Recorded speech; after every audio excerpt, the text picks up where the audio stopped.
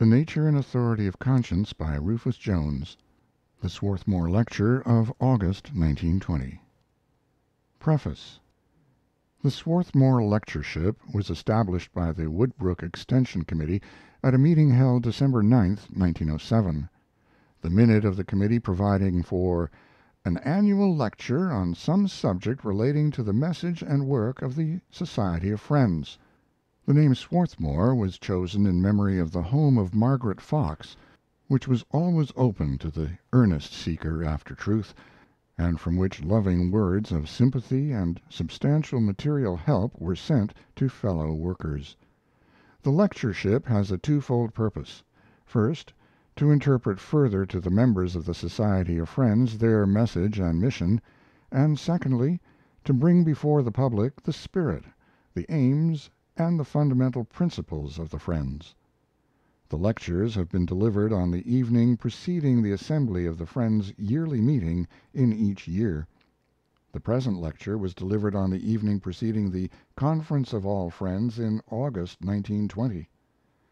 A complete list of previous lectures, as published in book form, will be found at the beginning of this volume. End of Section 0. Preface of The Nature and Authority of Conscience by Rufus Jones. Chapter I. Introductory Considerations. The sublime requires the unknown as an element. A cathedral should never be finished. A mountain should be partially hidden by others or enveloped in clouds, wrote Horace Bushnell many years ago.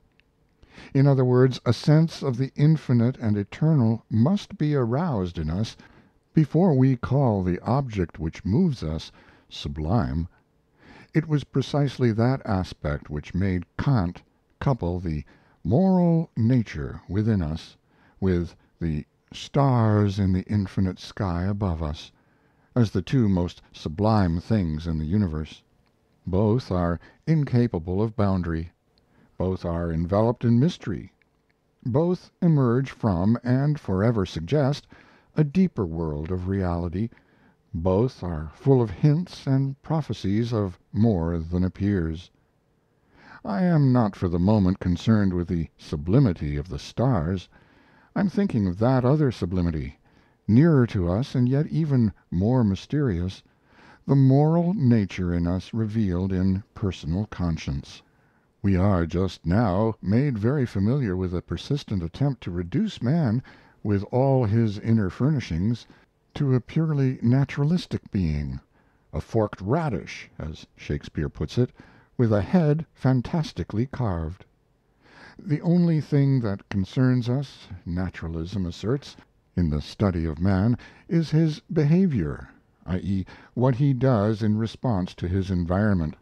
For this alone can be accurately described and explained. Whenever we catch him, he is doing something or he is preparing to do something.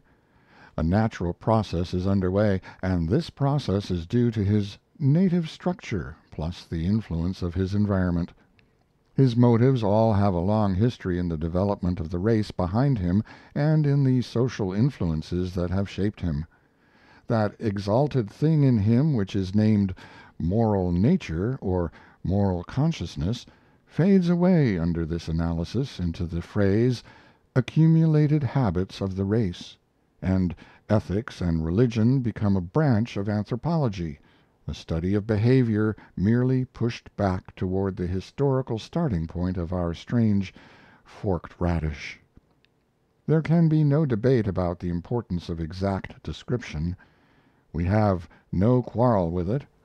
We are under immense obligation to science for the conquests which it has made, and there is no objection at all to the method of ignoring temporarily certain concrete features of the world and of life, as science does, in order to facilitate the work of abstract description and of conquest.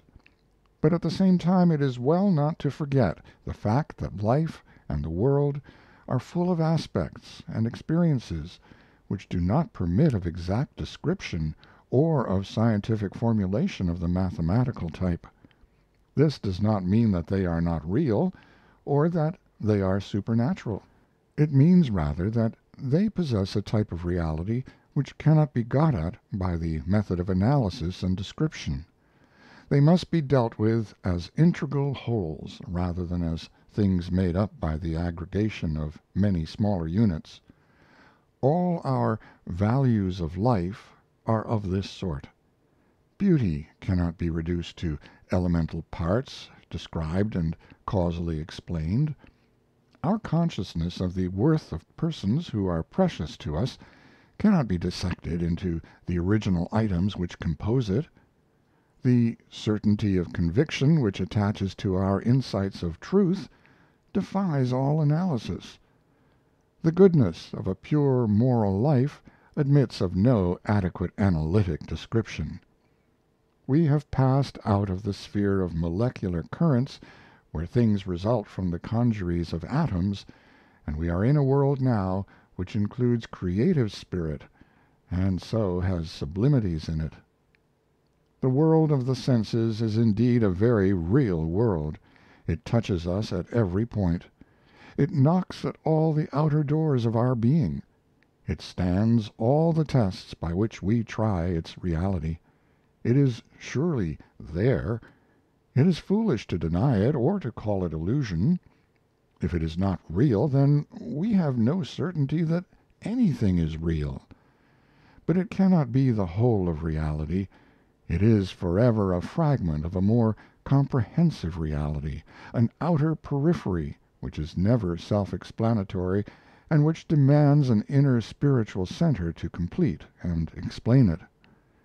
This does not mean, however, that there are two worlds alongside of or outside of each other, a material or sensuous world occupying its sphere and ending where the fringes of the spiritual begin.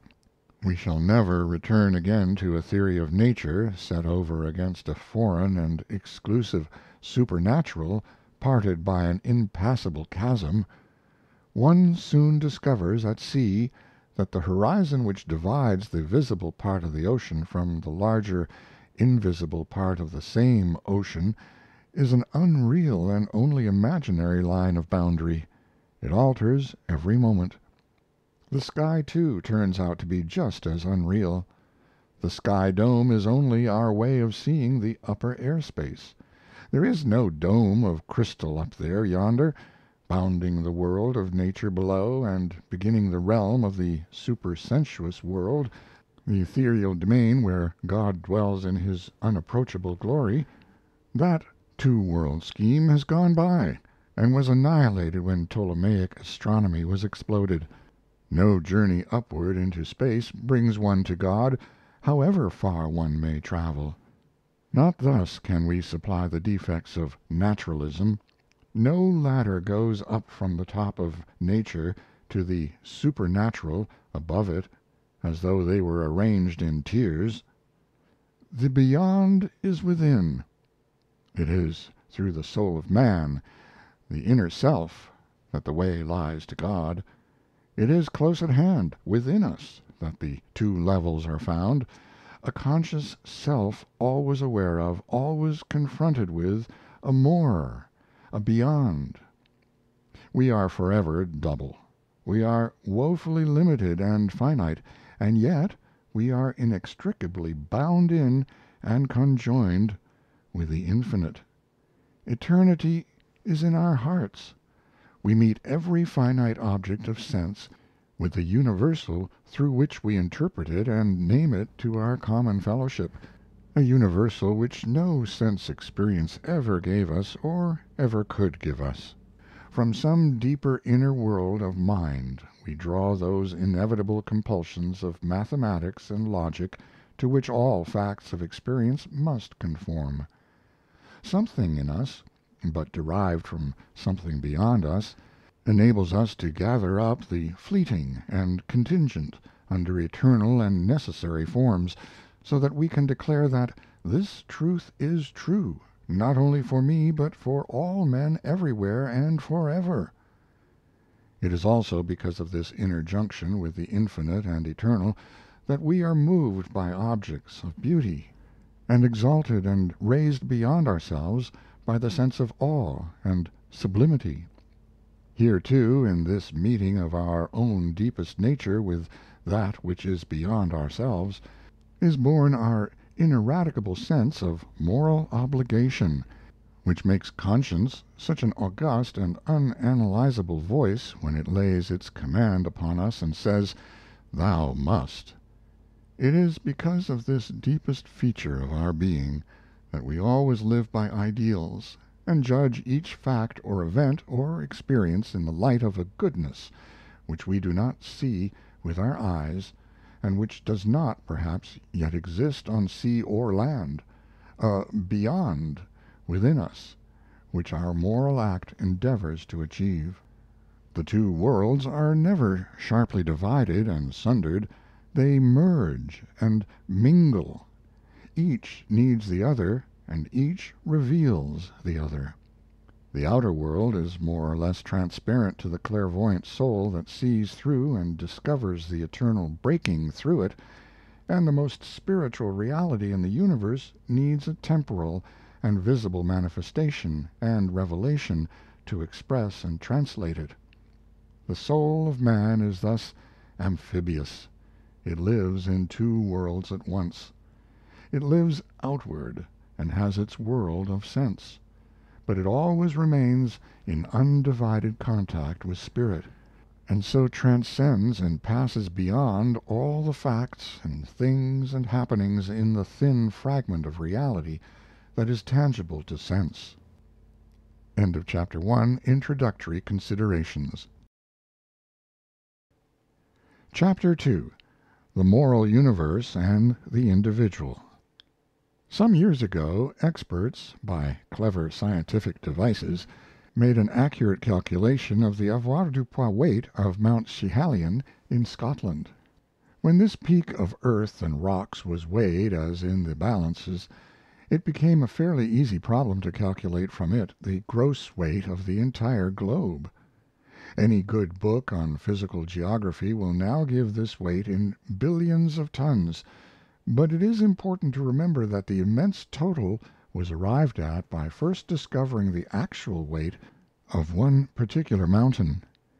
Somewhat so, the moral nature of the cosmic universe can be discovered only by a study of the moral nature of man, for it is, in fact, here, in this strange, finite, infinite human being, and in his relations with other men, that the deepest moral meaning of the universe comes to revelation, here or nowhere. It is sometimes hastily assumed that the cosmic universe below the level of human life, i.e., with man excluded, would be without moral implication. But there is no real universe with man excluded. We know only of a universe which includes man. The inevitable process of our world leads up to a being who is self-conscious, who has experience of values, and who reveals moral preferences. Creation is not creation without this achievement reached. When we talk of the cosmic universe, we must include in it the emergence of man and the processes of history. Amos, the earliest literary prophet of Israel, was the first to insist upon the fundamental moral character of the universe. He announced the discovery of a universal law of moral gravitation as sweeping as Newton's law of physical gravitation. "I saw," this spiritual genius declared, "I saw the Lord holding a plumb line in his hand." Every nation, according to the prophet's vision, had to meet this plumb line test. Nothing could save or buttress a ramshackle moral structure, an unplumbed life. The way of the transgressor was seen to be not only hard, but impossible. The stars in their courses were allied against that nation which was not morally foursquare. But this herdsman of Tekoa, with his plumb line, had almost nothing to say of individual conscience. He thought of men in the mass.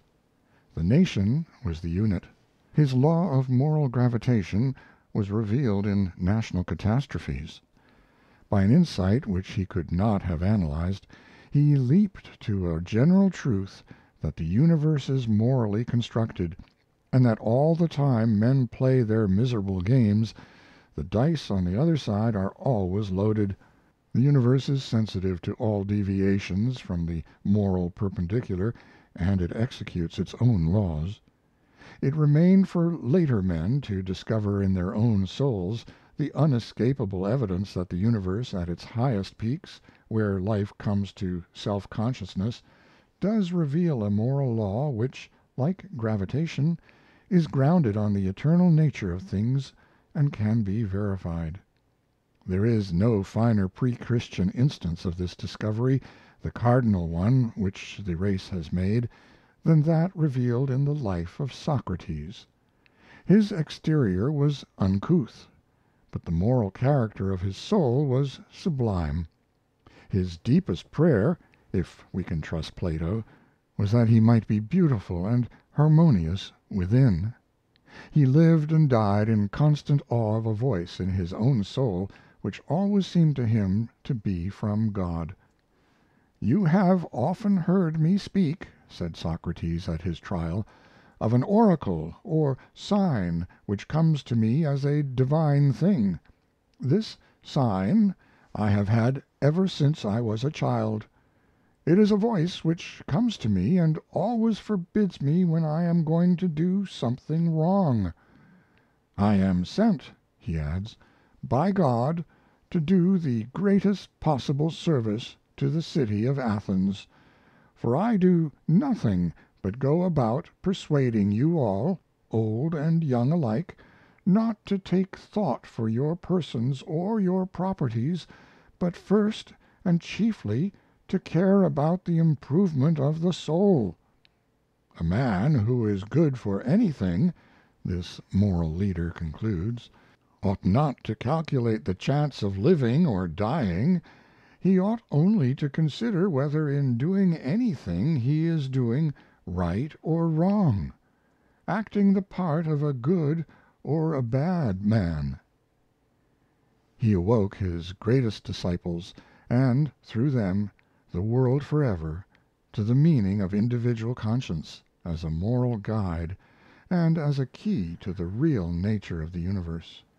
In the dramatic struggle between the later civilization of Greece and the Hebrew ideals, which was brought to its most acute stage in the Maccabean struggle against Antiochus Epiphanes, the note of individual conscience was once more clearly sounded, as finely sounded as anywhere in literature, and forever afterwards made an essential part of the true Hebrew character.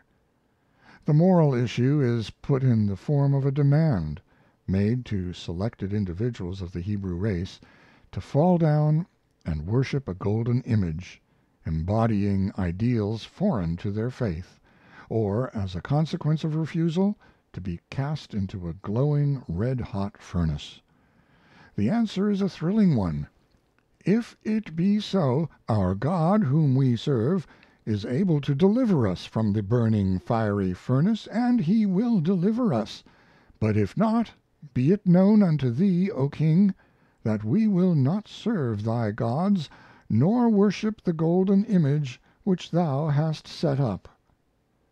The loftiest illustration, however, of individual loyalty to a guidance within the soul is to be found in the life of the great Galilean, and nowhere else in history has the ultimate moral nature of the universe been revealed through an individual conscience in such adequate measure. Not only at the opening of his ministry, but throughout the entire period of his public mission, he was subject to peculiarly acute temptation in the choice of the means for the establishment of the kingdom which it was his mission to inaugurate. He powerfully felt the popular patriotic appeal to be the Messiah of the nation's hope, and to fulfill the age-long expectations of his people and his race. On the other hand, he saw, with an unparalleled clarity of insight, what was involved in the essential nature of the spiritual life. He understood, as no one else has done, what are the ultimate forces which shape and fashion the moral world, and what constitutes the real goodness and blessedness of life. He came to realize that There could be no true kingdom of God that was not formed in the inner spirit and will of man, that love and grace and faith and good will and patience and purity of heart are the essential qualities of the enduring kingdom of the spirit, that sovereign power and military triumph and even miraculous achievements are weak and futile as compared with the inherent power of gentleness, goodness, sacrifice of self, and dedication to the way of love. In the great test which came as the crisis developed, alone with his soul and God, he settled the momentous issue. The word conscience is never used in the Gospels, but that inner tribunal which we name by that word is nowhere more clearly in evidence than in the stages of the decision that carried Jesus to the cross, in dedication to the untried but ultimately irresistible power of redeeming love. He emphasizes at every point the nearness of the divine to the human in man, the infinite preciousness of the individual soul, the dramatic issues of the inner life, the fateful decisiveness of moral choices, the fact that the kingdom of God is an interior spirit and not an external power. It is just because these truths are true that conscience can be the mighty force which it is. End of Chapter 2. The Moral Universe and the Individual. Chapter 3. The Nature and Scope of Conscience. Part 1. The best account of conscience with which I am acquainted is not in a learned book, but it is from the experience of a little child. He had done wrong, and had suddenly discovered through his act a new fact within himself. He came to his mother, and, before making the confession which something within urged him to make, he naively said, "I've got something inside me I can't do what I want to with." Theodore Parker has given a touching account of a similar experience. It is as follows. When a little boy in petticoats in my 4th year, one fine day in spring my father led me by the hand to a distant part of the farm, but soon sent me home alone. On the way I had to pass a little pond-hole then spreading its waters wide. A rhodora in full bloom, a rare flower in my neighborhood, which grew only in that locality, attracted my attention and drew me to the place. I saw a little spotted tortoise sunning himself in the shallow water at the root of the flaming shrub. I lifted the stick I had in my hand to strike the harmless reptile, for though I had never killed any creature, yet I had seen other boys out of sport destroy birds, squirrels, and the like, and I felt a disposition to follow their wicked example. But all at once something checked my little arm, and a voice within me said, clear and loud, "It is wrong." I held back my uplifted stick in wonder at the new emotion, the consciousness of an involuntary but inward check upon my actions, till the tortoise and the rhodora both vanished from my sight. I hastened home and told the tale to my mother, and asked what it was that told me it was wrong. She wiped a tear from her eye with her apron, and taking me in her arms, said, "Some men call it conscience, but I prefer to call it the voice of God in the soul of man. If you listen to and obey it, then it will speak clearer and clearer, and always guide you right. But if you turn a deaf ear or disobey, then it will fade out little by little, and leave you all in the dark and without a guide. Your life depends on heeding this little voice." Note: For a similar story in the experience of John Woolman, see his journal, Whittier, F.D., page 53. I propose to deal, all too briefly, with that strange, inevitable, irrepressible something inside us, which, with a voice of authority, rules over our instincts and propensities. Whatever else it may be, it is something we cannot do what we want to with. Its very owner and possessor cannot suppress it, cannot evade it, cannot brush it aside, cannot bribe it, cannot eliminate it.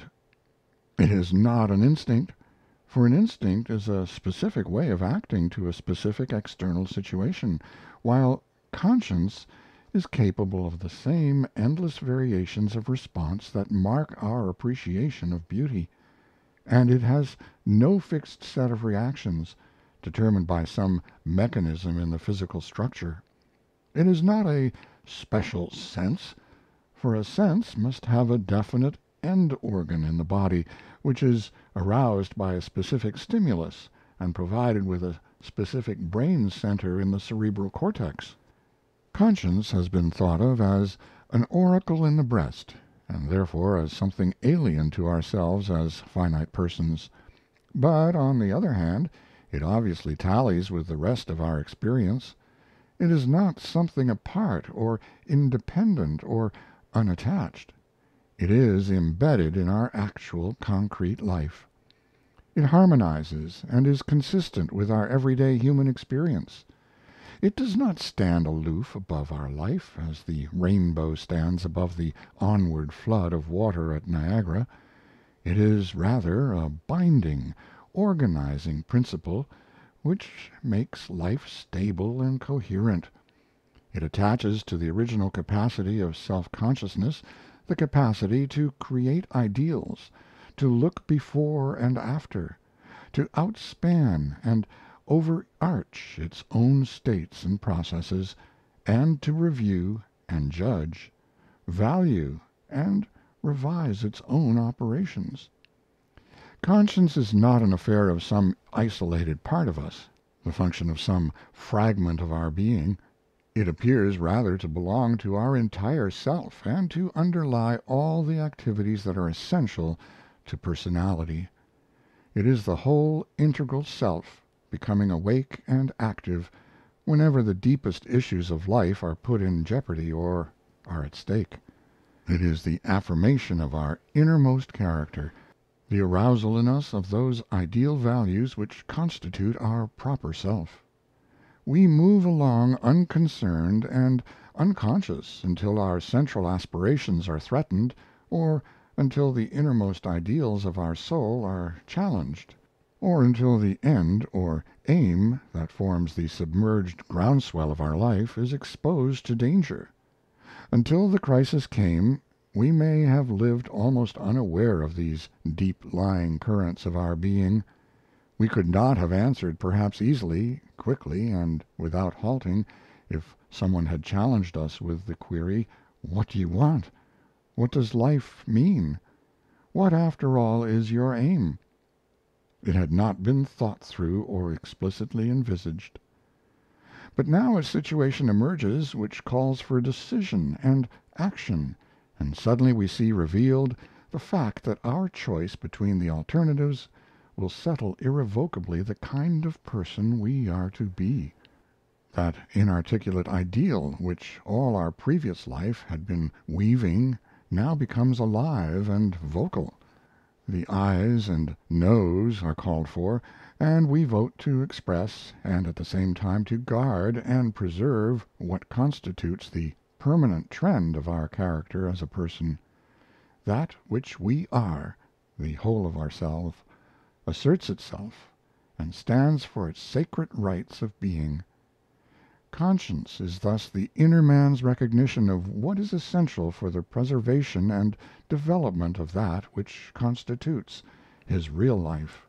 Not to have it would mean not to have consciousness of onward direction, or of any values to preserve, or of any worth to life, or of any integrity to maintain. Whatever we may finally conclude about the nature of conscience, we shall not be able to detach it from the soul's central ideal. It is at least the revelation of the kind of person we propose to be. Note: see Professor Hawking's interesting Position in Human Nature and its Remaking. Yale Press, 1918, page 99. An erring conscience is a chimera, wrote Immanuel Kant, a little more than 100 years ago. Conscience, he means to say, when it speaks with its true imperial authority, is magisterial, absolute, and infallible. It cannot err. It is the voice of a supreme reason uttering itself out of eternity into time. Bishop Joseph Butler, writing half a century earlier like Kant, gave conscience imperial authority. He said conscience is "a faculty in kind and in nature supreme over all others, and which bears its own authority of being so." He continues, "This is a constituent part of the idea of conscience, that is, of the faculty itself, to be superior, and to take the superintendency, to preside and govern, from the very economy and constitution of man, belongs to it. Had it strength as it has right, had it power as it has manifest authority, it would absolutely govern the world." Note Kant's preface to his Metaphysical Elements of Ethics, Butler's Sermons, Sermon 2. Henry More, the Cambridge Platonist, made reason and conscience synonymous with what he calls the light within, and he held, like these other absolutists, that conscience stamps with the great seal of God all acts that are right. Reason, then, always countersigns the acts thus stamped with this royal seal. End of note. Another great churchman, almost in our own time, John Henry Newman, emphatically took the absolutist position for conscience.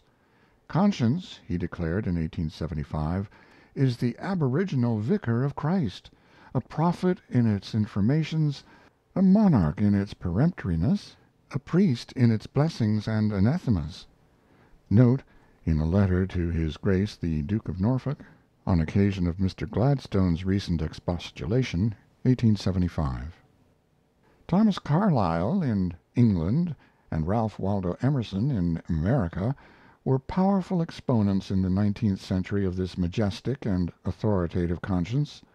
Carlyle, in Past and Present, said, "Thus does the conscience of man project itself athwart whatever of knowledge or surmise, of imagination, understanding, faculty, acquirement, or natural disposition he has in him, and, like light through colored glass, paint strange pictures on the rim of the horizon and elsewhere." Truly this same sense of the infinite nature of duty is the central part of all within us, a ray as of eternity and immortality immured in dusky, many-colored time and its deaths and births. Emerson expresses as strongly as does Kant the außerordentlich absolute character of duty. "Within this erring, passionate mortal self," he says, "sits a supreme, calm, immortal mind. It is stronger than I, it is wiser than I. It never approved me in any wrong. I seek counsel of it in my doubts. I repair to it in my dangers. I pray to it in my undertakings. It seems to me the face which the Creator uncovers to His child." Twice in his poems Emerson has given as lofty expression to this august inner voice as appears anywhere in modern literature. So nigh is grandeur to our dust, so near is God to man, when duty whispers low, "Thou must," the youth replies, "I can." Though love repine and reason chafe, there came a voice without reply, "'Tis man's perdition to be safe, when for the truth he ought to die." It would be easy to go on increasing, almost without limit, the testimony from great writers and distinguished thinkers to the unique and authoritative character of the moral voice within the soul. If there were no counter testimony, no other side to the question, there would be no problem of conscience. There might still be a mystery about it, as there is about all the deep, bottomless realities of human life, But if all men agreed that the soul of man is supplied with an unvarying, unmistakable, oracular, inerrant, absolute moral voice, the baffling, tragic problem, so familiar to the serious modern man, would largely vanish. Unfortunately, there is another side. Good men as devout as Bishop Butler, and great men as conversant with the nature of man as Immanuel Kant, deny that the human soul is furnished with an infallible moral organ or faculty by which the eternal right is revealed here in our finite temporal world of mutability. They insist that there are variations in moral pronouncements, as there are in all other lines of human striving and in all other fields of man's endeavor. Whatever finite instrument man may possess, they tell us, is subject to mistake and error, and the moral insight is no exception. The trail of finitude marks all his faculties, even the highest ones. Robert Barclay, who gave in the 17th century the classical interpretation of the Quaker view of conscience, accepted the fact that there are great variations in human conscience. He accounted for this unhappy fluctuation of the standard by supposing that conscience is a natural faculty, and subject to the warping influence of instinct, nurture, and casuistry. His solution of this obvious difficulty was that while the natural conscience is variable and uncertain, there is something vastly superior to conscience within reach of man's soul.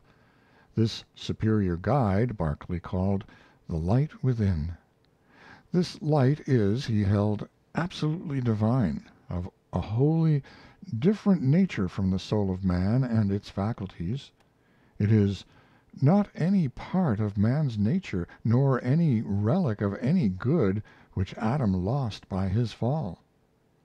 It is distinct and separate from man's nature, a superadded, supernatural gift. Being divine and spiritual, it cannot be corrupted or influenced by the impact of this imperfect world. It forever, through all mutations of space and time, remains pure and unaltered. When conscience is informed and enlightened by this superior light, it becomes purified and rectified. The blindness of natural judgment is removed, and the false opinions of the understanding are dispelled. Conscience is thus to be compared to a lantern, and this light within is the candle which illuminates it. The lantern is useful when a clear candle burns and shines in it, but it is otherwise of no use. Note: see Barclay's Apology, Prop 5, Section 16. We have a lantern of our own, but it is inadequate until a mysterious torch is lighted in it and burns with a light not our own from a world beyond this finite one. This became for many generations the generally accepted Quaker view. The friend who held this position formed the conviction that he was the direct recipient of the will of God, and he believed that his oracular voice within was the absolute word of God to him. This interpretation of conscience produced, as one would expect, a body of people who felt confident that they were in possession of the truth, and who unhesitatingly believed that the ultimate principles of righteousness were unveiled to them. That faith gave them an undoubted moral force. Individual faithfulness became the supreme watchword, and obedience to the light was felt to be the most sublime and awful duty that this world could know. Almost exactly this position was held by many of the scholastic theologians, especially by the great mystics. There is, they believed, an uncreated essence within the soul of man, a spark of light, the seed or ground from which all spiritual activity springs. They called this basic foundation synteresis, sometimes incorrectly spelled synderesis. It is a divine center or substratum of the soul, a provision of the constitution of the soul by which man recognizes moral distinctions and assents to the appeal of obligation. It is the function of conscience, on the other hand, they held, to decide what particular act in the complications of life is right or wrong. This decision involves judgment, and judgment often errs. It includes an emotional factor, too, and the emotions swerve us from the true aims of life. Conscience, as the guide in the mazes of this earthly life, is thus subject to error and mistake. It may go right or it may go wrong. But the synteresis, the unsundered basis of the soul, which has the illumination of God in its very structure, is absolute and infallible. One trouble with this scholastic theory, as with Berkeley's, is that it introduces us to an infallible resource, but at once informs us that in all emergencies of life we must use a poorer device. It is slight satisfaction to know that we possess an absolute provision if, the moment we come to act, we must change our gear and serve ourselves with a more clumsy human contrivance. All our moral acts and decisions lie in the sphere of the concrete and particular, and we are not greatly assisted by a provision which applies only to goodness in the glorious abstract.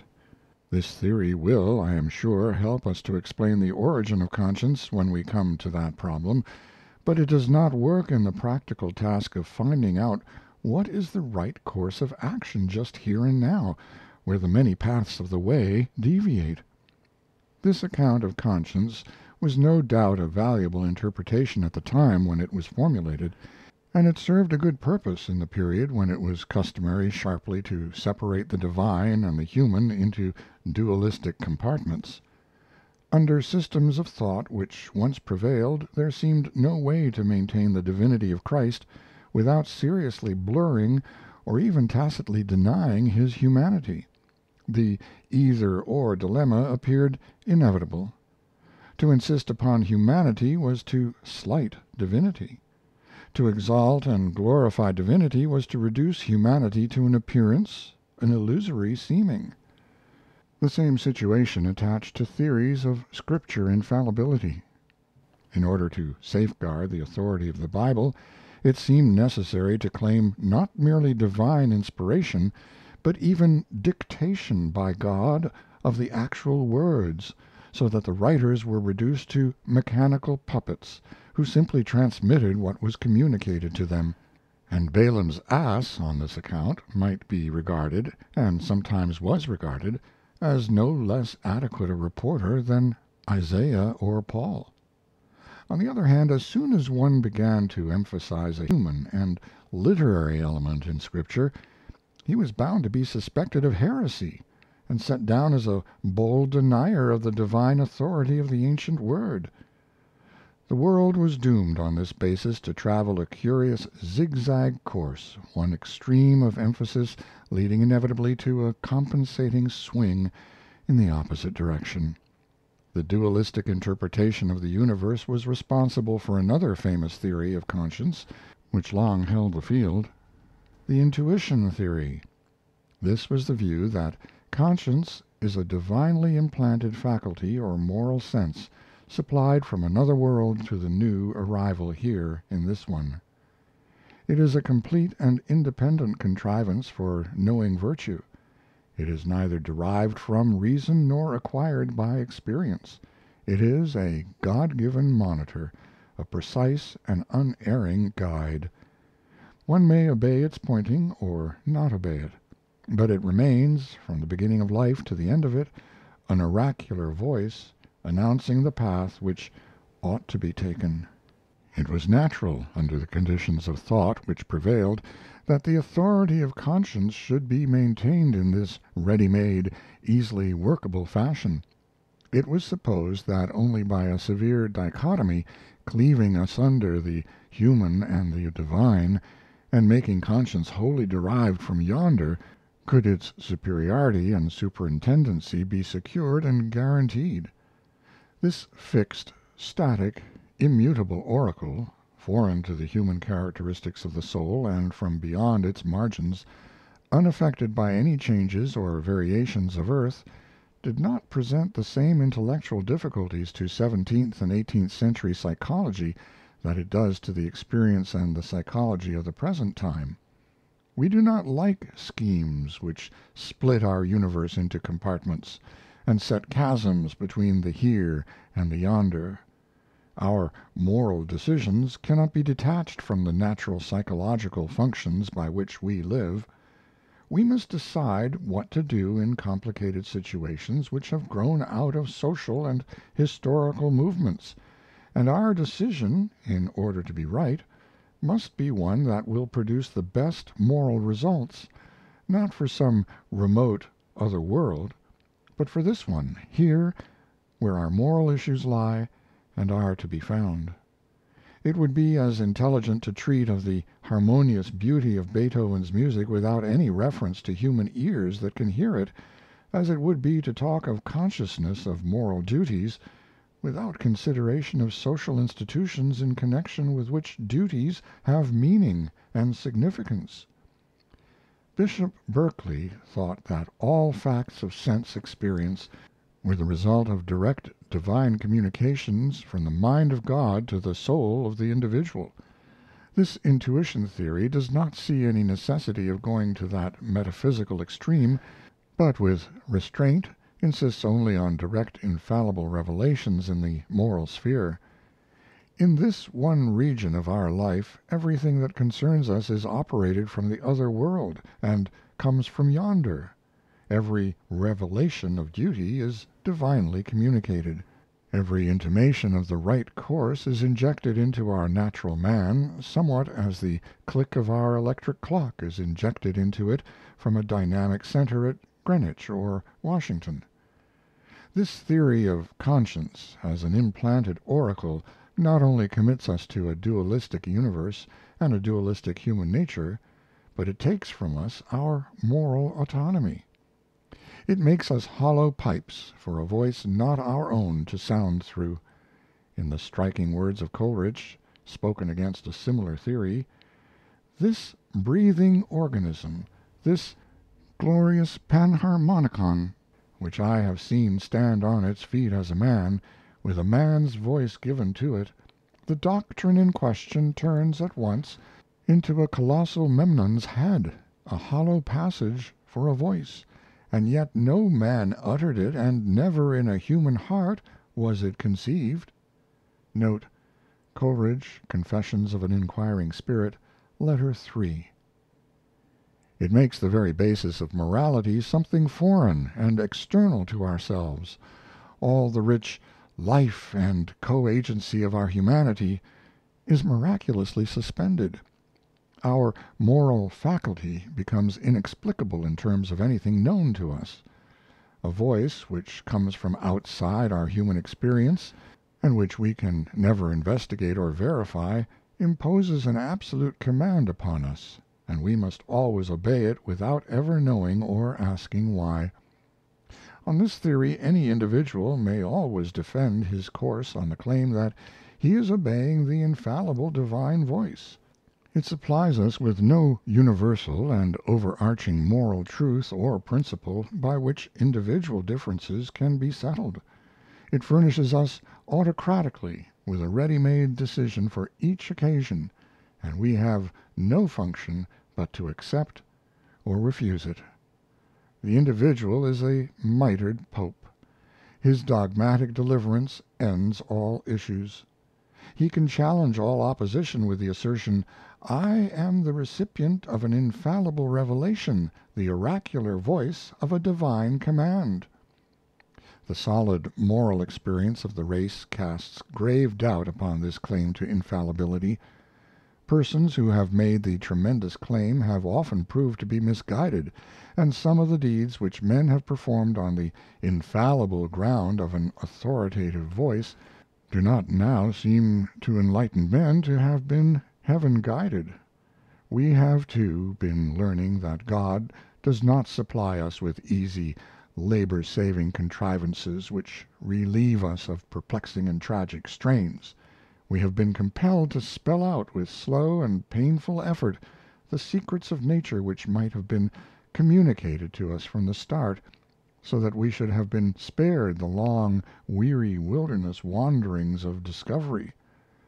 We might have been told where the coal lay hid and where the oil was stored.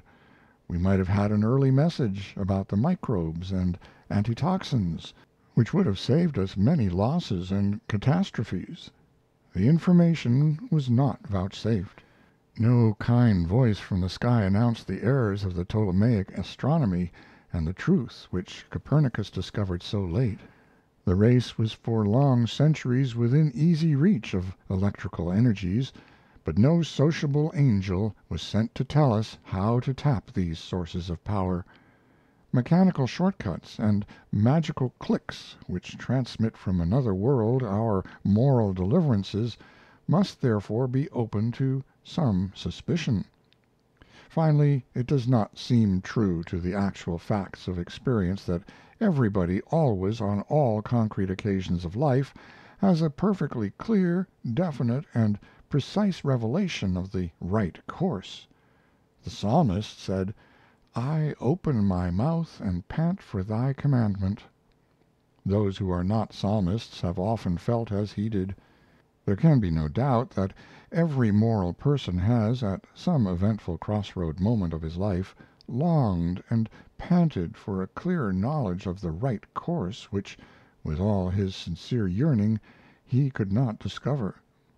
Much of our moral effort, it is true, is due to the fact that we cannot raise our will to the pitch of following our vision, but we also most surely experience this other difficulty. We want to discover the right trail in the complicated jungle which environs us, and we cannot tell infallibly which track leads toward the light and will unerringly take us to the goal.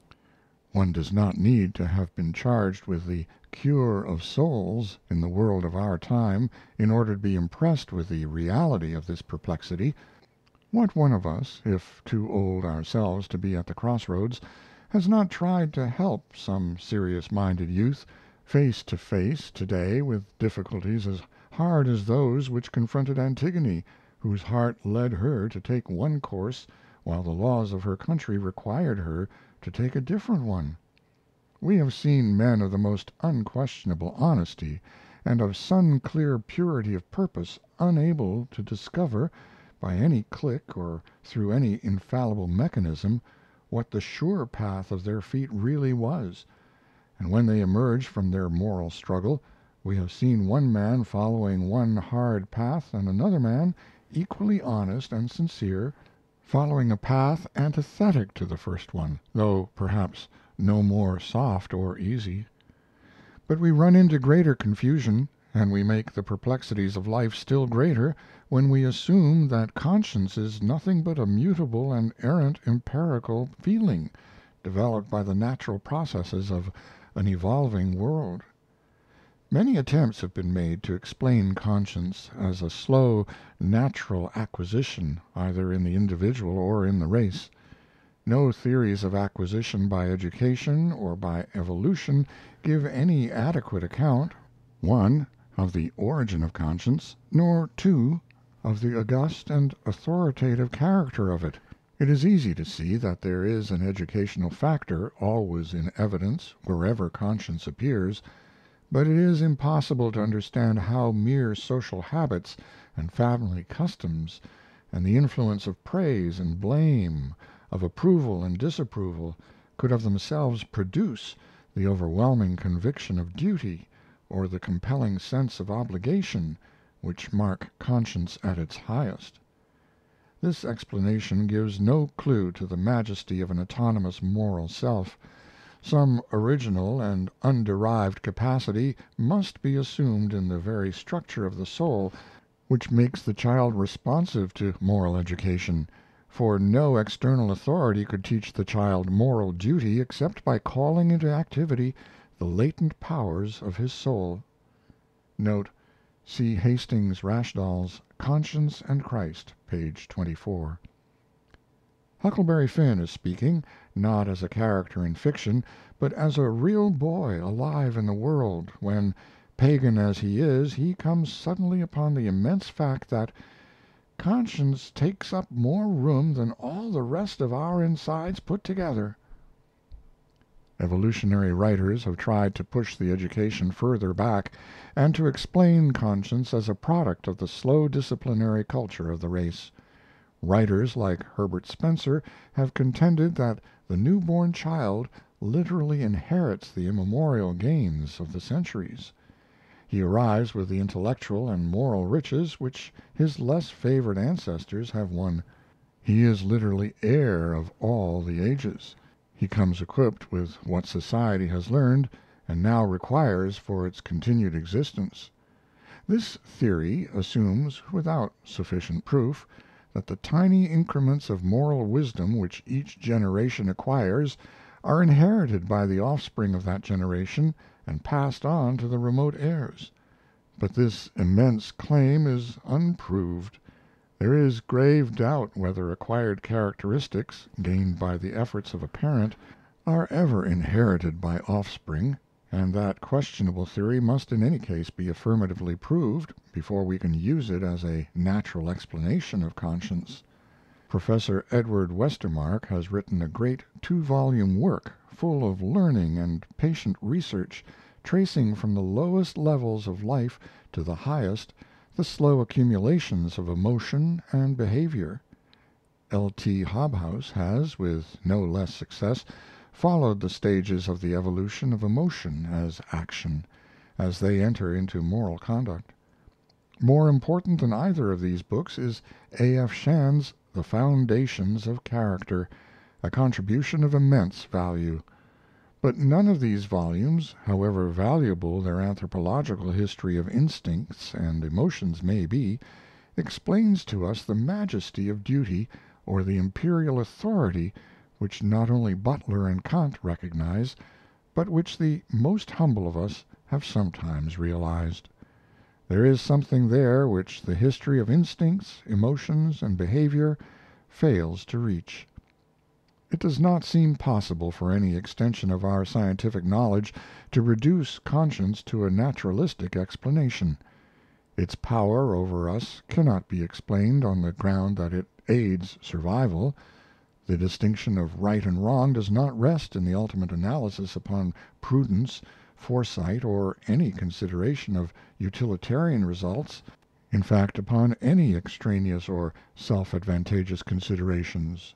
It cannot be reduced to a fine calculation of results.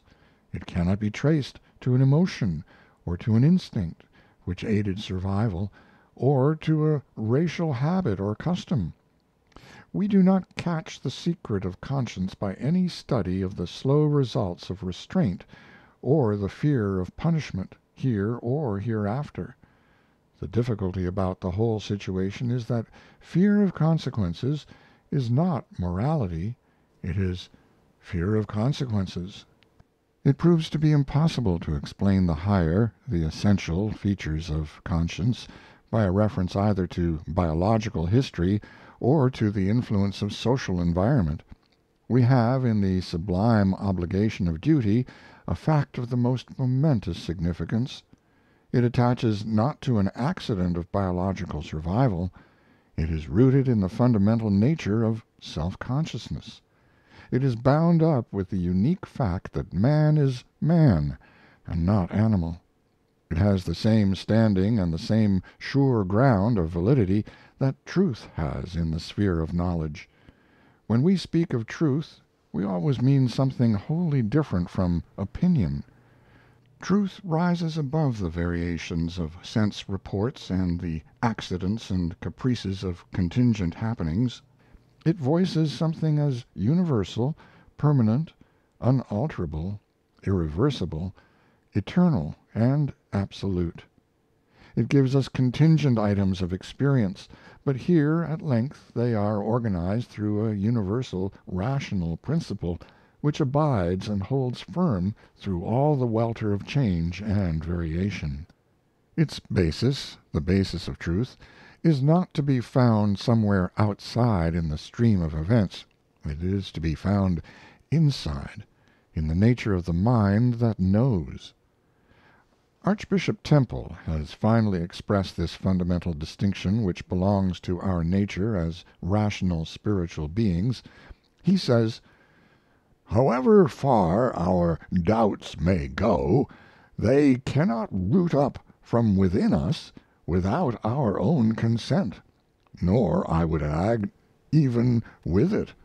The power which claims to guide our lives with supreme authority, they cannot obliterate from within us the sense of right and wrong and of everlasting difference between them.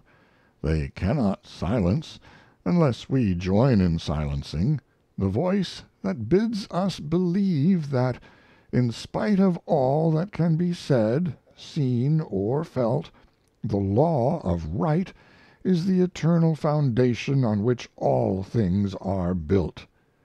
By this a man may yet live if he has nothing else to live by, and God will assuredly give him more in His own good time." Note: Rugby Sermons, First Series. The central meaning of ought, and the categorical distinction of right and wrong, cannot be stated in terms of anything else, or identified with any other content of consciousness but themselves. We have here come upon something sui generis, like the appreciation of beauty, or the truth of mathematics. One either has the trait or does not have it, but if a man is not elementally susceptible to the meaning of ought, he cannot be taught morality, any more than he could be taught mathematics, if he had no perception of the special distinction of up and down, or out and in. It is quite likely, in fact it is only too obvious, that there are men and women who are almost neutral when confronted with moral issues. They are not so much immoral as unmoral. They hardly know what one means when one talks of categorical imperatives and the overwhelming sense of ought or ought not. They have not been there. They see as those do who have no eyes. Plotinus has well said: "As it is not for those to speak of the beauties of the material world who have never seen them or known them, men born blind, for instance, so must those be silent about the beauty of noble conduct and knowledge who have never cared for such things. Nor may those tell of the splendor of virtue who have never known the face of justice and temperance, beautiful beyond the beauty of the morning and evening star." Note: Enneads, No. 1, 16:4. End of Chapter 3. The Nature and Scope of Conscience, Part 1. Chapter 3. The Nature and Scope of Conscience, Part 2. Every analysis of conscience reveals an element in it which cannot be explained by anything else, any more than the taste of sugar, or the smell of a rose, or the perception of redness can be explained in terms of anything else. There is an elemental aspect which could not be derived or acquired. The categorical distinction of right and wrong which conscience voices may possibly aid survival, but in any case it does not get its lofty place in human life on the ground of its survival value. Its origin in us appears to be due to the fundamental fact that a person is an ideal forming being. He always extends his world in ideal directions. A person is never confined to the world of things as they are. He is never limited to objects that are given in experience. He always transcends and sees beyond the facts and items which his senses present.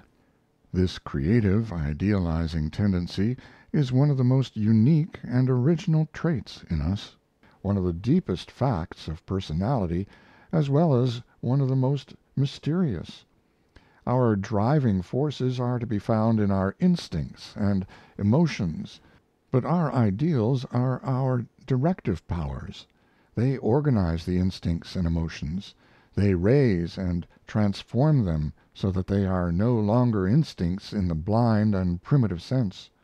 They cease also now to be mainly egoistic and self-seeking, and yet their energy and effectiveness are greatly heightened as they come to be expanded and transformed through ideals.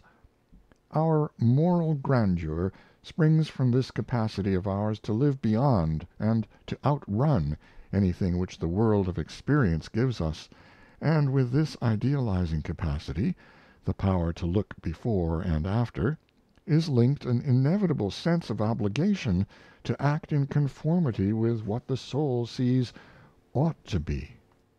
It is a normal feature of personality to live not only in reference to considerations of prudence and foresight, but also to live in reference to an ideal spectator, to do right, even when the world is not looking on or viewing the deed.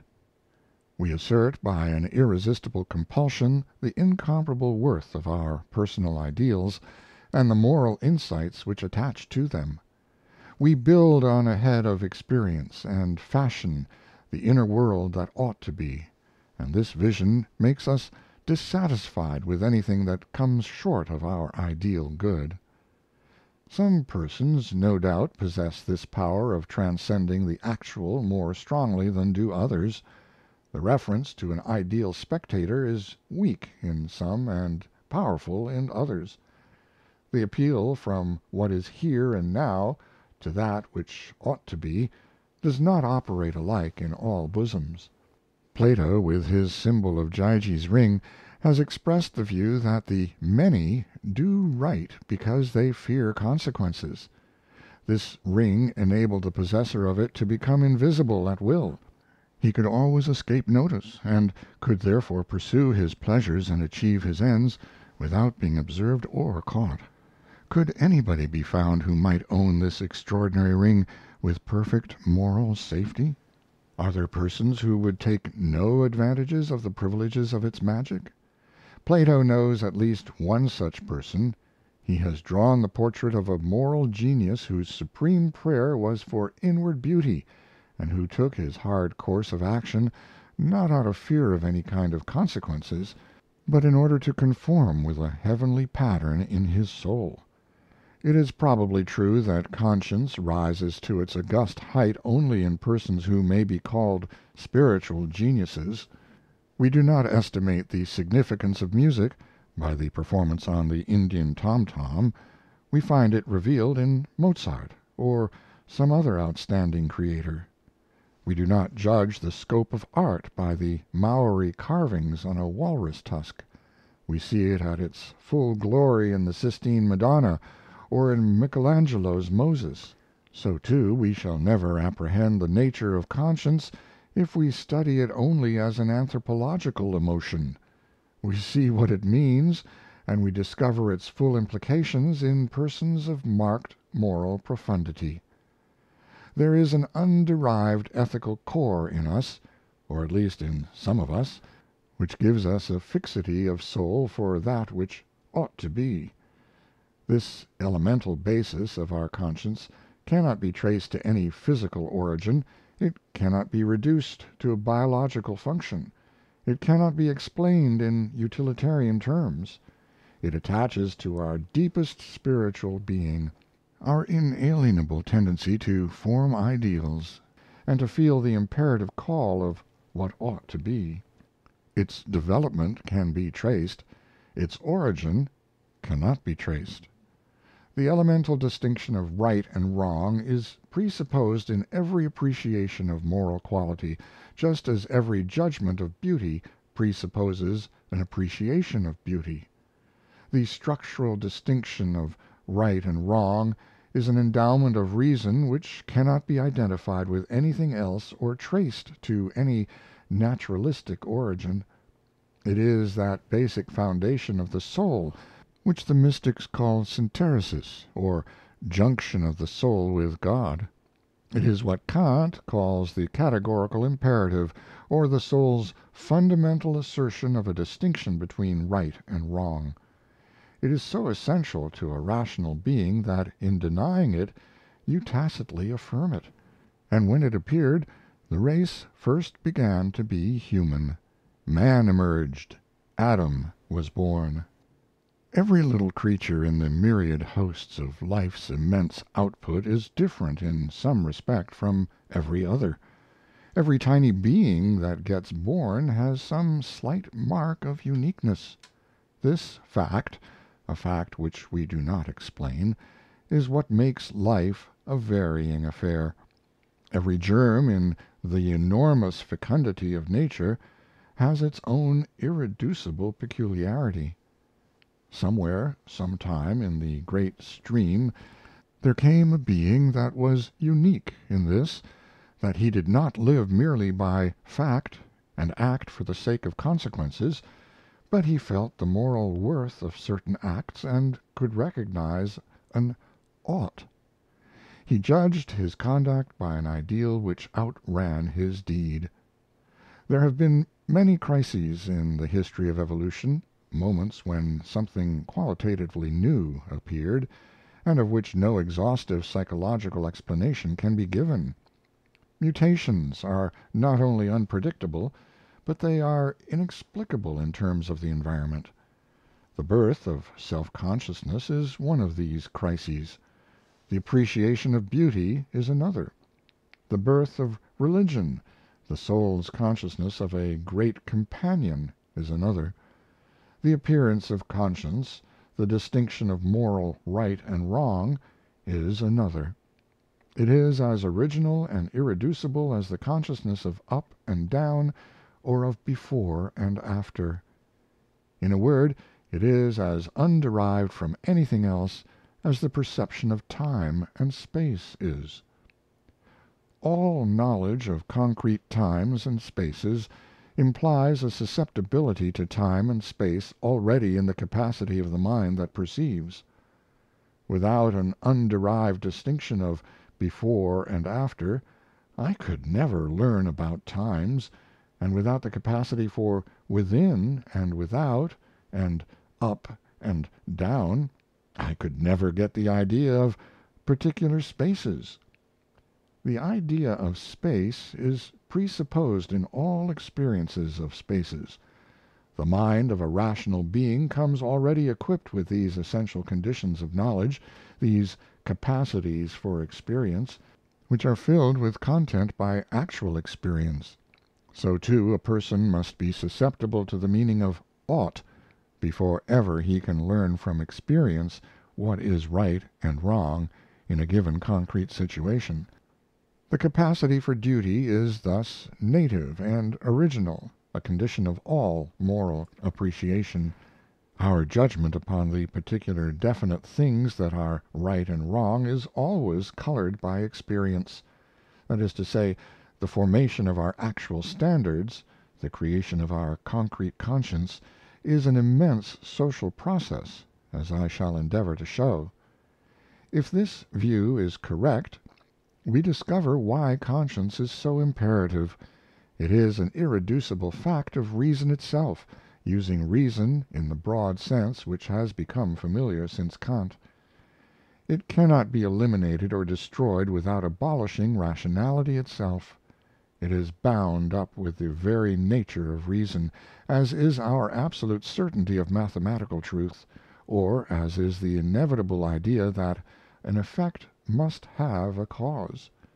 Deny it, ignore it, disobey it, transgress it, it still confronts one as unsuppressed and absolute as ever. Note: I have been influenced here and elsewhere by the lectures of my Harvard teacher, Professor George Herbert Palmer. This view of conscience is no less a divine reality than Berkeley's view or the intuition theory would make it, only its divine quality is not to be secured by isolating it and dividing it off from man's essential nature. We cannot prove a revelation or pronouncement to be divine by merely insisting that it is unconnected and unrelated with anything in our finite experience, or by saying ever so emphatically that it has been injected into time from a realm beyond time. The divine is not confined and limited to another world than ours. It can be a fact and quality of our own essential life, and if we are to find it anywhere, we must find it here. Draw, if thou canst, the magic line severing rightly his from thine, which is human, which divine. This fundamental distinction of right and wrong, this compelling sense of obligation, seems to be the very mark and badge of man's origin from a deeper spiritual universe, or at least of his present relation with such a universe. As a child bears forever in his body the marks of his origin from his mother, so this moral capacity marks the point of juncture with a spiritual realm from which we have come, and with which we are still connected. The beyond is within. We are embedded in a larger consciousness than that bounded by the margins of our finite self. We come here upon the central fact which makes man an ethical person. In his essential nature as a self-conscious being, looking before and after, and judging his deeds in reference to a world as it ought to be, man is always more than finite. He is over-finite. We can and often do treat the individual as a finite unit for practical purposes, but to do so is to reduce him to a static, abstract thing, quite unlike the living concrete self of real inner experience. He is now a sundered fragment, and not the organic whole we know as a spiritual person. The latter always involves and manifests an immanent principle which transcends the finite fragment. We look down on our fragment self from the watch-tower of our wider, larger self, and approve it or disapprove it in the light of an ideal which sweeps far on ahead of anything the finite fragmentary self has ever experienced. This individual phantom self, as Coleridge called it, is forever set in and organic, with a more than its own tiny domain. The sense of imperfection which marks all our experience, the glory of the unattained which attracts us, the unstilled desire for the beyond, the hints of occasion infinite that keep us alert for moving goals, all have their ground in this indissoluble junction of our nature with the spiritual whole in which our consciousness is set. But at the same time there is a large temporal and historical factor in every man's conscience as it is formed and filled by experience and education. It bears, and must bear, the marks of the social group in which it has been developed. It is influenced, as all our ideals are, and as personality itself is, by the social life of which we are an organic part. Edmund Burke was right when he talked of the social conscience as the bank and capital of nations and of ages.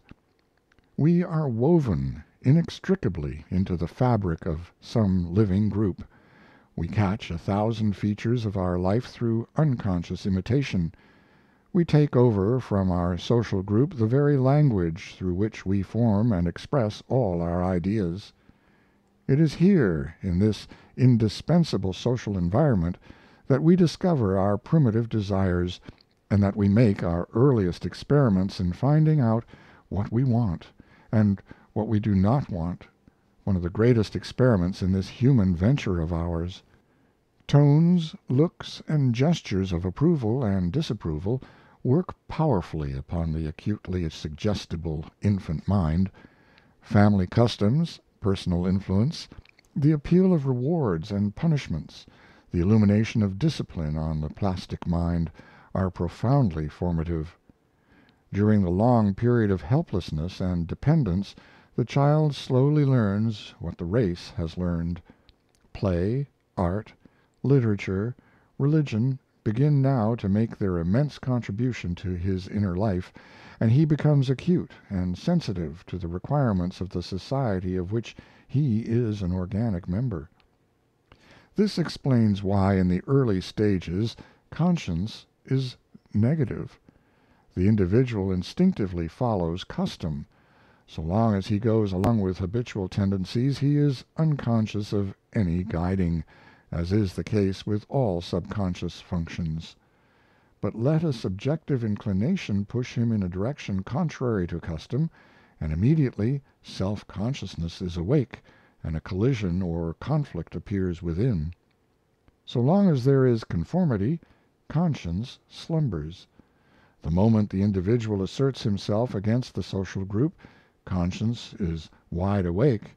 His deed reveals dangers and gives him trouble. Duty at this stage arises as a limitation of individual impulse. The primitive moral consciousness is knit in a close solidarity with the life of the tribe. The self, in the early stage, is hardly differentiated as a separate fact. It is a living cell in a tribal organism which is the real unit. Hebrew story is rich with material bearing on this negative and tribal conscience. We see in the Old Testament how in generation after generation the individual was merged into the corporate life of the racial group, and how difficult it was for the individual to pursue a course which conflicted with established law and custom. Greek literature reveals a similar custom. The Spartan soldiers at Thermopylae felt they had no private individual choice. They were merged into the life of the tribe. "Tell Sparta you saw us lying here," their epitaph says, "in obedience to our country's call." Socrates, with all his prophetic leadership, to which I have referred in an earlier section, was deeply immersed in the social life and custom of his race. His divine voice is in all reported instances a restraining, checking guide. When escape was possible he remained in prison and accepted the hemlock in unquestioning obedience to the laws of his country. Note, this attitude of obedience is the subject of Plato's Crito. The Hebrew prophets, however, and the Greek tragedians take us up to a different moral level. Here we have a profound conflict of duties, and conscience appears as a positive, affirmative, pushing force. It becomes a silent but august revelation of an ideal course of action. As soon as personal life grows rich, complex, and reflective, the simple primitive instincts no longer work as blind, unconscious motor forces as they were at first. They are organized now into wider systems of emotions and sentiments. They become infused with intelligence, and guided and controlled by reason. They minister to the higher ends and ideals of life, and serve to fulfill spiritual values. I am using sentiment, of course, in its nobler meaning, as the best modern writers on the emotions have taught us to use the word. Sentimental and sentimentality have acquired an undesirable reputation as something soft and flabby, but we must not allow the associations formed around those words to keep us from using the word sentiment in its true and proper sense. Every sentiment includes in a single unified system a complex of instinct, emotion, thought, and will. It forms a tiny sphere of its own within the wider life of the person. Embedded in it, controlled by it, are instincts which by themselves would be blind and egoistic. They are, however, raised and transmuted by the organizing energy of the system in which they are merged. This is the way in which all spiritual achievements are made. Instincts are not killed, they are not eliminated, they are ruled, subordinated, and made to minister to purposes and aims that reach beyond the welfare of the single self in which the instinct was born. Wherever love and loyalty come into play, a system of this type is found, a system of rationalized or idealized desires is created. Such a system, with its inner springs of love and loyalty, makes conquest of egoistic traits, and brings into operation a spirit of devotion, dedication, self-sacrifice. All sentiments of this loftier sort reach out beyond the interests of the individual. In modern phrase, they are over-individual. They have to do with the self plus its wider relationships, its relationship with other persons, with beauty, with truth, with goodness, with a communion of saints, with God. Under the sway of an idealizing sentiment it becomes natural for one to live, or even to die, for the end upon which the sentiment is focused and around which it is organized. Nature itself thus becomes spiritualized and transformed through the transmutation of desires. The whole level of the human aim is raised. Action no longer centers on mere survival of existence. The person under the sway of an organizing sentiment is absorbed in the triumph of ideal values which are worth infinitely more than houses or lands or body or bread. Conscience on this higher level, as the voice of the ideal self, operates more often unconsciously or subconsciously than consciously. Its decisions seem instinctive, second nature. They are arrived at by processes that appear intuitive. That is, however, not because conscience was put ready made into the individual at birth. It is because the central ideals in us are deeper than reflection reaches. Beneath the stream, shallow and light, of what we say we feel, beneath the stream as light of what we think we feel, there flows with noiseless current, obscure and deep, the central stream of what we feel indeed. Note: Matthew Arnold. It is also because action under the sway of ideals and sentiments has formed habits and tendencies which fit the direction in which our personality is moving. But there often appears to be a rivalry among the ideals which control us and shape our deeds. There are many possible ruling systems of sentiments, and the world has never fully agreed upon an unvarying order of their importance. Love of family, love of friend, love of country, love of church, love of race, love of truth, love of God. Which of all these is the highest loyalty and the most sacred system of desire or of sentiment? Temperament, education, character will in large degree determine in our personal lives in which direction our ideals will organize our sentiments, and so form the dominating passion of our souls. The lover, the patriot, the martyr, the saint, have each felt clearly that life came to its consummate glory in the end for which they severally lived and died. There is no arbiter who can settle this question between ends which are all good in themselves. But nothing surely can be higher or diviner than a life organized under the ideal which Christ has revealed and fused with his Spirit. As I have said in a former section, his way of life reveals individual conscience in its most acute and exalted form. It does not mean that self is obliterated.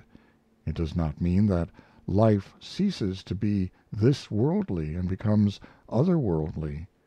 It rather means that the soul's vision opens out upon the reality of a God of perfect goodness and love, joining himself with us and forever needing us to complete his own purposes.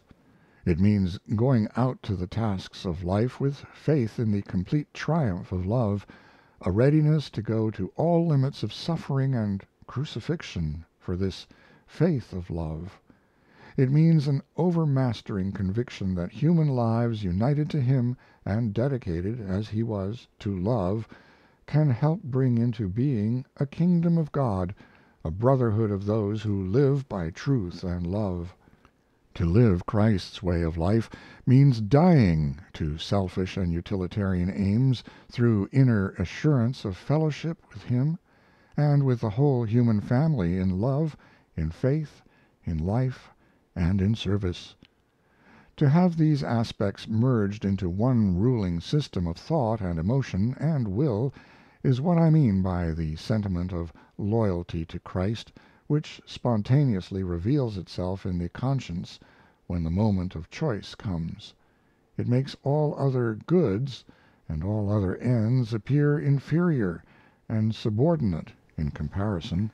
It holds the soul like adamant, and is as near to an absolute authority as one can find in this world of change and process. But it now appears that this positive type of affirmative conscience, the creation of the higher sentiments and the voice of the ideal self in us, is no longer stern and hard, cold and foreign, a fusion of commands and terrors, a rod to check the erring and reprove. A certain sense of awe will always attend, as is fitting, this lofty function of the soul. The forward way of love, as it separates us from many things we should like to keep, will be, in the words which Edmund Spenser used reverently of his wife, our dear dread. But conscience on this higher level ceases to be an alien voice, a threatening lawgiver, reproving and overawing us. It becomes rather the deep groundswell of a whole unified, organized, personal self, moving toward the end for which it dimly feels it was made. It operates less and less explicitly, reflectively, as a conscious judgment, backed and buttressed by effort. It works more and more as a directing force below the threshold, a new and transformed kind of instinct, an instinct which has been created rather than blindly received. It is a moral dexterity of soul, and yet almost possessing the well-known unerring accuracy of instinct. It has close affinity to the higher order of aesthetic taste. In fact, the greatest of the Greeks identified beauty and moral goodness. Their loftiest word for personal character was the composite word beautiful good. As my old teacher, Professor G. H. Palmer, has finally said, "The most triumphantly beautiful thing in the world is a good life." The Stoic and Puritan moral harshness is here transcended, as is also utterly transcended the calculating, prudential regard for consequences. Freedom and joy are gloriously realized. Duty wears the Godhead's most benignant grace, nor know we anything so fair as is the smile upon her face. I conclude, then, that conscience is both divine and human. In origin it goes back to the very moral nature of God himself. It always comes from beyond the isolated person, the fragmentary self, for in the depth of our being we are never sundered from God. We are at least at one inner point conjunct with that person who is the life of our lives. For this reason some kind of moral ideal is inherent in the nature of man, but on the other hand all moral ideals, i.e., all the calls of conscience, have a temporal history. They are slowly formed and shaped by the gains and testings of the ages. The race discovers what in the long run will and what will not work well for humanity or for a smaller social group of humanity, what destroys and what constructs personality, what enlarges and what restricts the life of the group itself. The guiding formative influence of the group in the primitive stage of the race and of the individual can hardly be overstated. But this must not blind us to the fact that conscience, as soon as it rises as a fact, is, first, last, and always, an individual thing. The phrases social conscience and group conscience are very common, and are very often used as though corporate conscience were an actual reality. The words, however, have only a figurative meaning. The only consciousness which psychology can recognize is consciousness appearing in individual persons. Many such persons may and do act in intimate concert, and join in common pursuits and purposes, but even so they do not fuse into a literal organism with a unified consciousness of its own over and above the individual consciousness. If that is true of consciousness in general, It is no less true of the particular aspect of consciousness which we call conscience. The only center of experience is the individual mind. The only point at which the distinction of right and wrong is brought to focus is in the inner life of the person. Society finds its voice and discovers its direction in the consciences of individuals, in the many centers of personal experience. Reasoning, suggestion, imitation, contagion of ideas are no doubt real forces which tend to carry one person's thoughts and ideals into the many lives which compose a group. But there are no forces which compel the individual to adopt an ideal, however forcibly it may be proclaimed. The individual holds the key of his destiny in his own hand, and no organism, no group, no corporate life of any kind can, by causal forces, overwhelm and determine the personal will. Great moral geniuses appear from time to time, who push the common ideal of goodness a stage further on, and by degrees the whole race is raised to that height. Hastings Rashtal has well said, "In the ethical region men of science are beginning to say, in the biological region also, nature takes more leaps and longer leaps than a priori evolutionary thinkers like to admit, and the form which such leaps assume in the moral region is most commonly to be found in the appearance of great personalities. Men's capacities for ethical judgment vary enormously, and average men have to rely to a very large extent upon the judgment of the gifted few. The prophet or great personality may be looked upon as one in whom conscience has attained an exceptional development." Note: Conscience and Christ, pages 21 and 22. The hardest issues, the most tragic collisions that ever come are the conflicts between the old fixed order, the status quo, embodied in the social group, and the forward-pushing ideal, embodied in the moral reformer, whether he be gifted as prophet or genius, or whether he be only an ordinary person who cannot make his individual vision fit with the moral residuum from the past. On the lower scale, morality, as its name suggests, was conformity with the accumulated wisdom and customs of the group. On the higher level it becomes a solitary adventure, a heroic faith in a vision of what ought to be, though it is not yet actual anywhere on sea or land. Narrow creeds of right and wrong must yield and give way before the unmeasured thirst for good, incarnate in some brave soul who goes forth to try his soul and to lift the common standard. As fast as any moral gain is won, it is wrought out into forms of social institutions. It is embodied in art, in literature, in law, in religion, in social etiquette, in the system of education of the period, in national hopes and ideals. Each person thus forms his own moral ideal, the ground-swell of his own inward voice of what is right for him in the social environment into which he is born.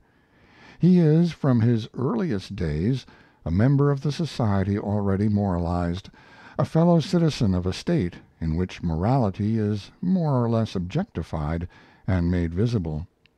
He must form his own moral ideals by means of the moral attainments of the race, and these ideals will always have the mark and brand of a temporal epoch, and there will always be a local coloring upon them. But he may, as has been said, and in fact he should, transcend the common level of his time, and push the moral goal beyond any previous attainments, though it must be along lines already potential, and his ideal, his attainments, must be tried out in the siftings and testings of social history. Conscience, as we have seen, in its loftiest stage, is no longer negative. It affirms a unique personal life. It has a positive aspect. It is the knowledge of a higher will than that of our momentary isolated self. It is the voice of our ideal self, our complete self, our real self, laying its call upon the will. This voice, this call, comes up out of the deep, for the ideal which a man has and by which he shapes his life is, as I have said, subconscious rather than explicit and thought out. But it is not something foreign to the man himself. It is not something external to him.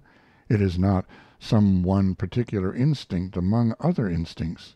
It is the complete self voicing its ideals and exerting its sway over passion and impulse and momentary self and courses of action which fall below our vision. It forms itself slowly under education and environment as the character forms, and it is unique and august because it is the deepest self rising into consciousness and asserting itself. It is the true self vocal. If this is a sound view, we see that the moral standard is always being made, never final. It shows, too, why we do not all have the same conscience. There will always be the personal element present, for each man's ideal has formed under particular circumstances, has aspects that are unique, and has been slowly shaped by experience. But conscience is more than subjective opinion or individual caprice. A person's conscience, to be sound, must have imbibed the spirit of the social group, past and present, living and dead, in which it was formed. And if in any particular it is unique or peculiar, it should be by transcending the realized morality of the group on lines already forecast by past experience. Though we cannot make the immense assertion that conscience is absolutely infallible and a precise guide under any and every circumstance of life, it is nevertheless the surest moral authority within our reach, a voice to be implicitly obeyed in the crisis of an action. It is our highest guide. No command on earth can take precedence of it. Nothing more autonomous or more worthy of obedience can be discovered. But even so, it must not be allowed to crystallize or to become a static, habitual moral form.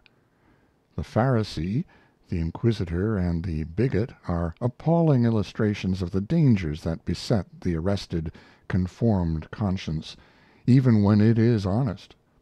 It needs constant re-examination and revision. The influences which remake and revitalize it must have no terminus. There must always be adjustments to new light, a healthy, living response to fresh truth, and a continual transformation of conscience in relation to the growing revelation of God. It must be under the watchful guardianship of the awakened and enlightened spirit. Conscience is, thus, like the mariner's chronometer. While he is in port he tests it out by all the expedients known to the science of the clockmaker. He perceives and realizes that it is subject to slight variations. But when he is at sea he implicitly trusts it, reckons it as reliable as the movements of Orion or Arcturus, and sails his ship by its pronouncements. One other danger must be guarded against, or at least reduced to its lowest minimum. I mean the danger of self-casuistry. Few things in human experience are more subtle than are the ingenious psychological methods and processes by which we often defeat ideal courses of life, by the use of expedients and labels to excuse a choice of the least ideal alternative. No one can arrive at a decision where there is a conflict of issues until he succeeds in making one alternative fill the focal center of attention and so dominate consciousness.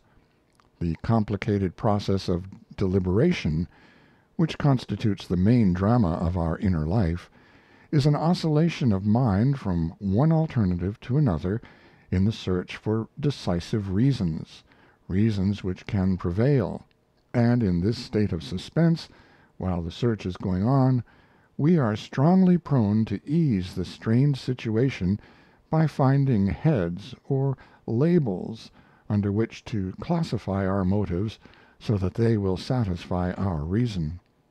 Cut and dried maxims, fine sounding formulae, authoritative principles work almost like magic here. Before one knows it, one is swept on toward a momentous decision under the spell of a rubric. The subtle casuistry works both ways. It may furnish a pretext for evading the call of the ideal, or it may, again, supply a ground for stubborn allegiance to what is called an ideal, while in fact the other alternative is really higher. There is thus no shortcut, no labor-saving device, no magic contrivance that can save the soul from the stern moral effort, the slow, dead heave of the will, that in a crisis puts all the accumulation of character, all the gathered wisdom of life, all one's faith in the eternal realities, into the scale for the venture. The last place of refuge amid the confusion of the world is this inner citadel of the soul. We owe almost everything to the larger society of which we are an organic part, almost everything. But there is one thing we can never surrender, barter, or disobey at the command of any social authority whatever: the august voice within us. End of Chapter 3, The Nature and Scope of Conscience, Part 2. And end of The Nature and Authority of Conscience by Rufus Jones. Read by John Greenman.